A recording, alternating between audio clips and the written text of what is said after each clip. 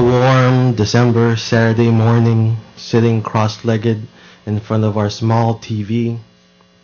Tom is chasing Jerry. Jerry runs into his hole. Tom crashes into the wall. A fierce buzzing startles me. Men with white helmets and orange chainsaws prune the pine tree near our apartment window. I look at our gifts at the corner of the room, scattered. Tatai walks out the door with purpose. The man and he speak in forced English. Tatai returns with a large branch. The familiar ancient smell of green floods our two-bedroom apartment. He props up the branch on the wall in the midst of our gifts. He wipes the needles clean with a wet rag, removes the small cones. I ask about the bundle of twigs snuggled at the bottom of the branch. He tells me that it's a bird's nest, that it's good luck.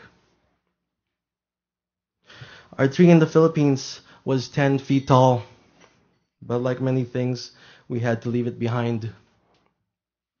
Nanay tells me, when I'm old enough to care, that she misses Lola and Ninang Audit, ang hangin sa Magallanes, every day. Nanay, a nurse of 20 years, can't find a job.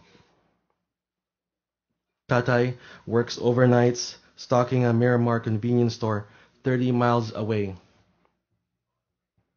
Yet, Tatay woke up early today, decorating the branch with ornaments, trinkets found on the street, a fuzzy reindeer with green pipe cleaners as antlers,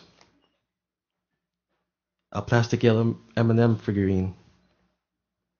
He arranges them as carefully as he makes our bologna cheese sandwiches for school, soft as his fingers combing through my hair when I'm sick, precise as a bird making a nest.